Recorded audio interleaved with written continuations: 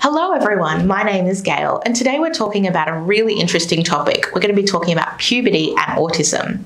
So we know that puberty is a really critical period during development, usually during our adolescence, where we see not just those physical body maturational changes that are driven by hormones, but also social, cognitive and emotional changes as well.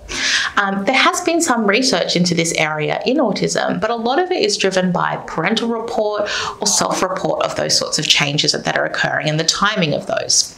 So the study that we're linking you today is a little bit different. It's a medical evaluation of puberty in children diagnosed with autism and children not diagnosed with autism. And it's quite a large sample, so almost 250 individuals. And they were tracked over a couple of years in their adolescence over time and measured for what stage of puberty they were at.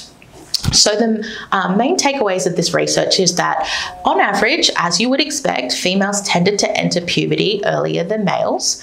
But when we looked at diagnosis, male children on the spectrum entered puberty about 3.5 months earlier than male children who were not on the spectrum, although that difference wasn't statistically significant.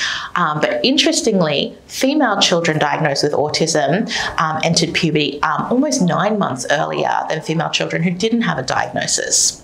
So this research is actually really important. It tells us that children on the spectrum might be more likely to enter puberty physically earlier than their same age peers before those sorts of social, cognitive and emotional processes might have started to occur as well.